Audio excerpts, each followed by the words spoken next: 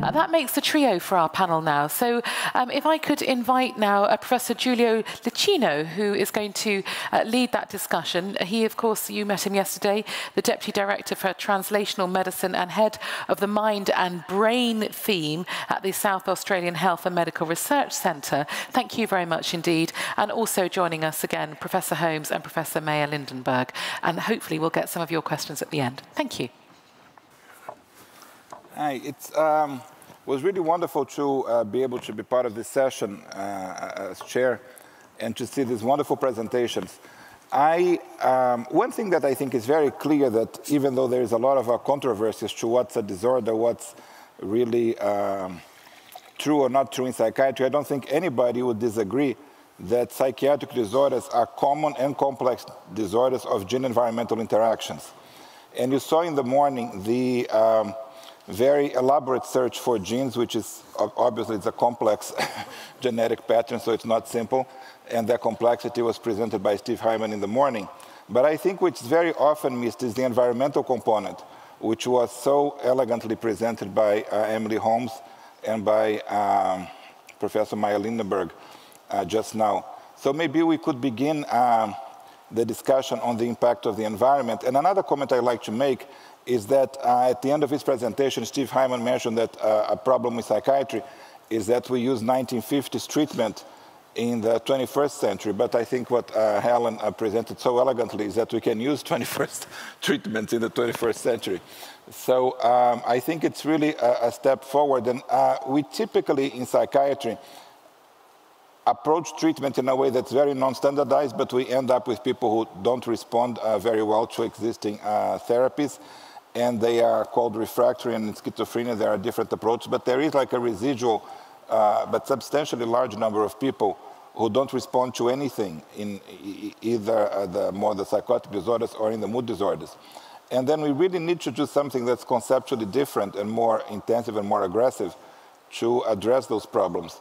And the ability to develop a circuitry map for depression, I think, gives unparalleled new opportunities for us to go, straight at the root of the problem, so to speak. So maybe we could begin the discussion about the impact of the environment and then rapidly go towards a new approach to treatment that Helen presented so elegantly.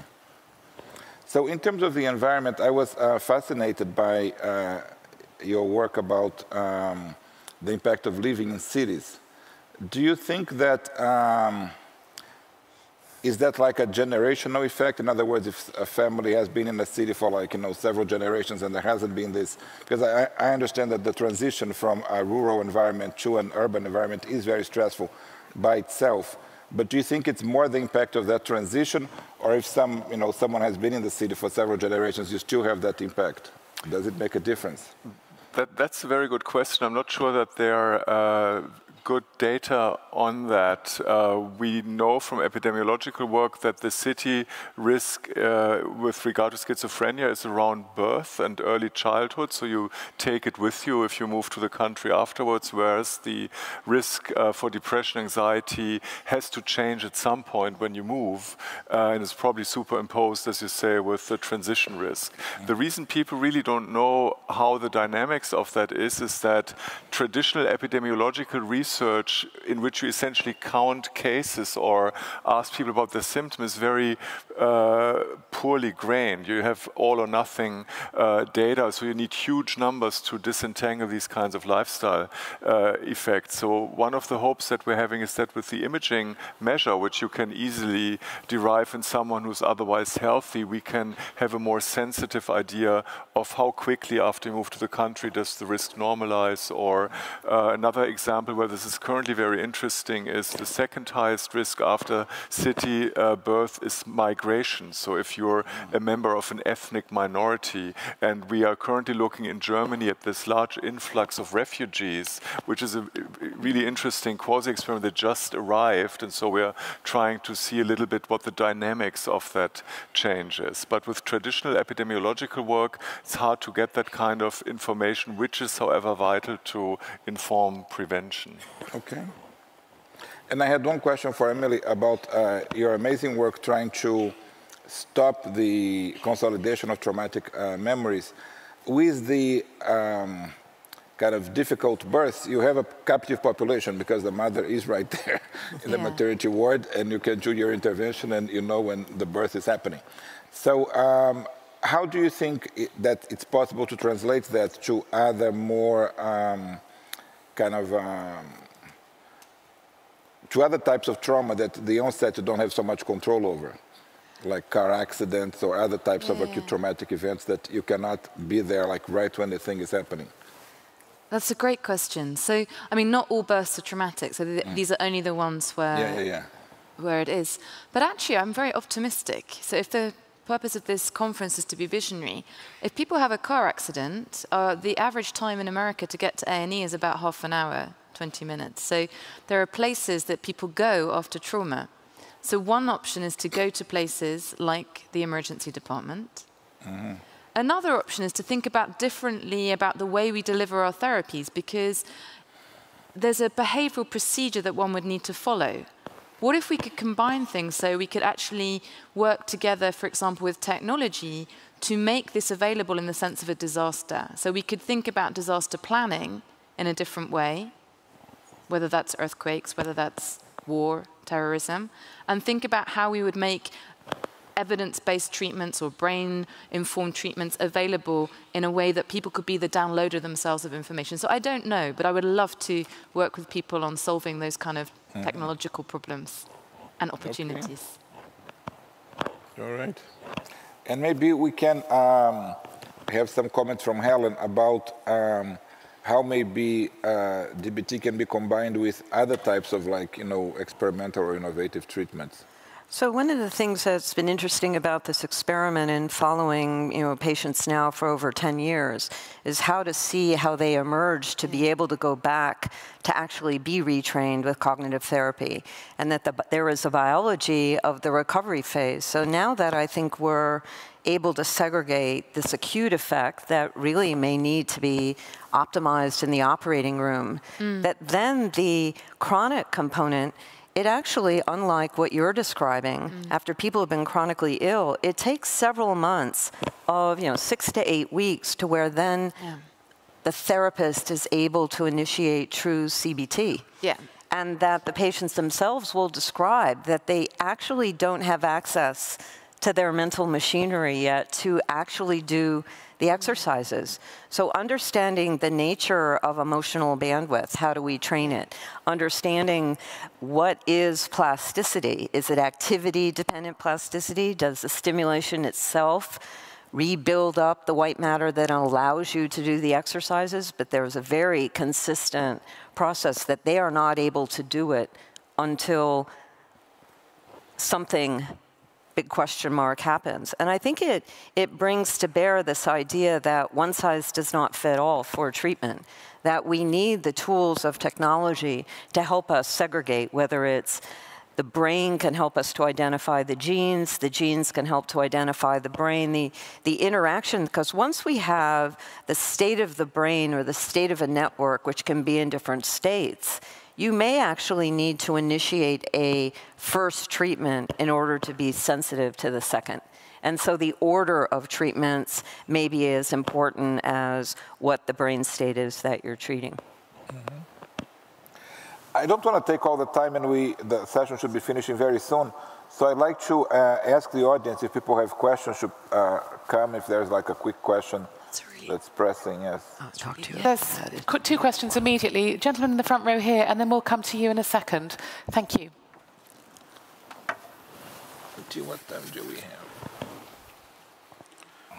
Hi, I'm Dr. Barghouti from Palestine. You've shown that the urbanization has a very clear effect in the prevalence of mental disorders. I was wondering, and you've shown also that people who are born in urban areas are more have higher possibility of having the diseases.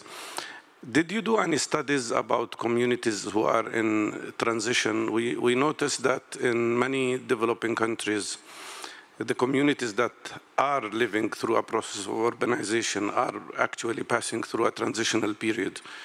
Did you do any studies on that, and do you find it interesting to investigate?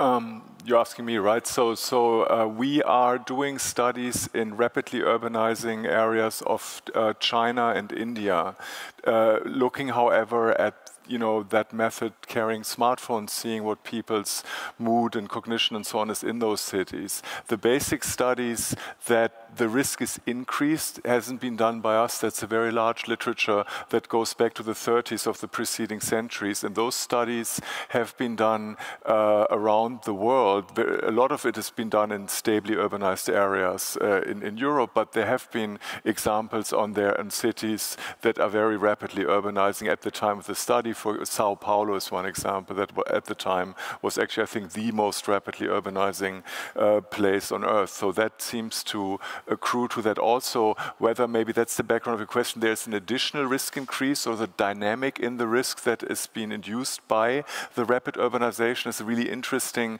question. It's going to be very relevant, especially for developing countries. So one bit that we're currently doing is trying to figure out, does using our methods the processing of social stress change? However, our studies are not really able to tell you what's going to be the incidence of schizophrenia 10 years from then. For that, you have to follow that up. But it forms, I think there's increasing interest also in that whole idea of smart cities, that as a lot of data is being produced in cities and used to steer cities, a lot of that data will also be useful if you combine it with the mobile devices that we have to measure how people are doing, and to come back to the point that Emily just had, to deliver treatments. We now know that various psychotherapies can be delivered on smartphones in a way that isn't measurably worse, that is non-inferior to doing a face-to-face transaction. If you combine these two strands, you may have a very powerful way to deliver treatments.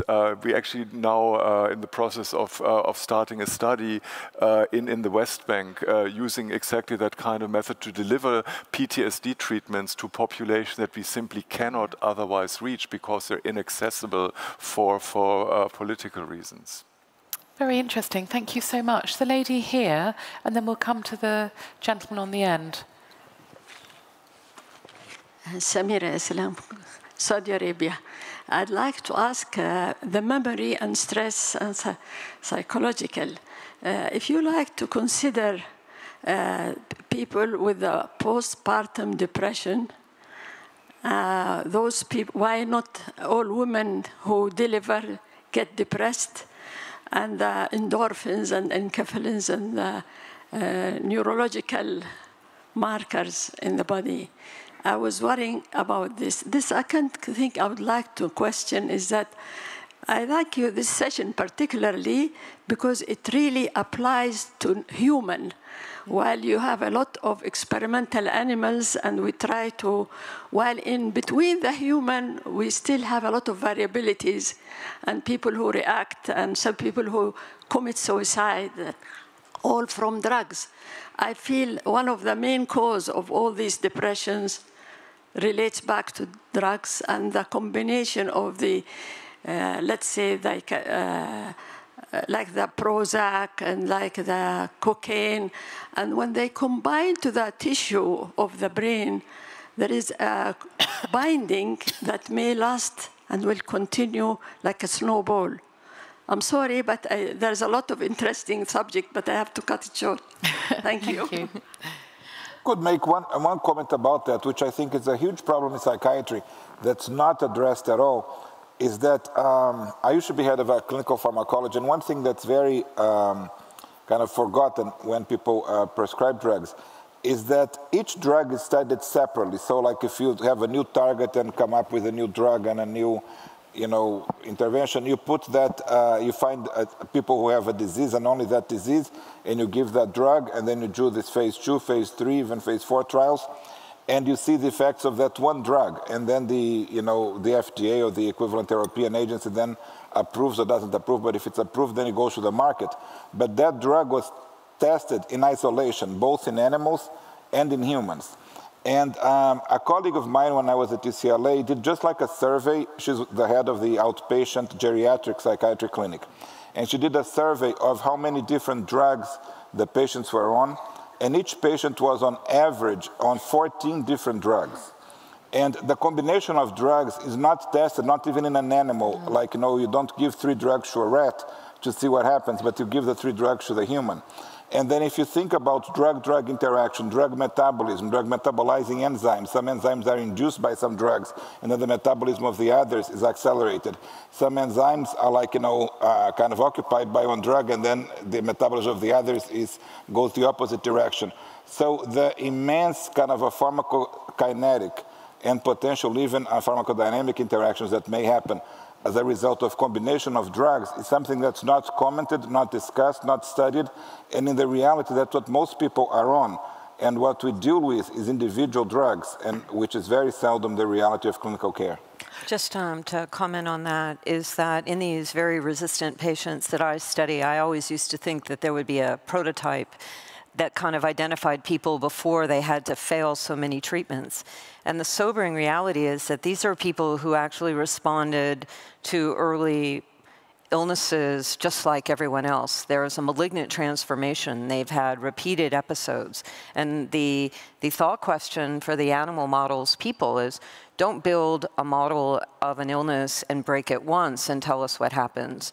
Build a model, fix it, break it again, and see what happens with subsequent episodes, even in an animal model. Because while the treatments, we do the best we can, and I'm not advocating that the medications themselves are hurting the brain, but they're clearly not curing it. And the adaptation to medications may be part of what makes someone at risk for subsequent problems. So I think we have to try to study the complexity, whether it's at the visual cortex or it's with these drugs. Okay, do you want to contribute to that answer as well? 2 really short points, and I'm sure we could discuss longer. One is that you're right, not everybody gets ill after a stress or a trauma, and the great challenge for science is for us to understand resilience as well as dysfunction.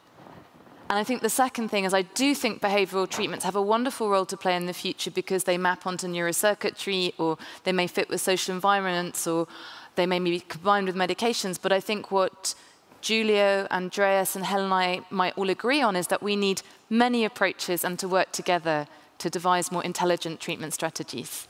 Thank you very much. In the interest of trying, because we already are overrunning, I did promise this gentleman here that he could ask a question. Thank you. Yes, thank you. Bassem Uthman, neurologist from Weill Cornell Medicine in Doha, Qatar. About 80% of the population in Qatar is expatriate. And there's a new movement, if you may, the third culture kids. Are there any risks for mental illnesses in the third culture kids? One of the most distressing things or question you can ask those people is that, where are you from? And they don't know where they're from. Thank you. One of the fascinating things about migration is if you are a first-generation migrant, your risk to have schizophrenia is about 270% of normal, right? It's not quite as much the tripling that you get in the urban-born. The children of these first-generation migrants who haven't had the transition of migration and who have all their life lived in the host country have a risk that is probably higher and approach 300%. So that is emerging from meta-analysis, a very subtle effect. We know for sure that the risk in the children is not lower, and many of us start to think, no, the risk is actually higher. And that may have to do with the discrepancy between how your family functions as a consequence of the culture that the parents come from and the host country. And or it may also be a transgenerational epigenetic effect, which is also a very interesting, real possibility that your family's history impacts your cellular programming through epigenetics. There's numerous examples of that now, and that might be another one. These two very intriguing possibilities are currently being examined, and I would assume, although I don't know the specifics of Qatar, that that might have a bearing on that kind of families and situations. I'm afraid I'm going to have to jump in and bring this panel session to a close. I feel that we could probably use up all of our remaining time on this subject. So thank you all very much indeed for highlighting the kind of unparalleled new opportunities available in this field, and also raising such important issues, not only about patients, but also how society is affected. So a big round of applause, please, for our panel. Thank you.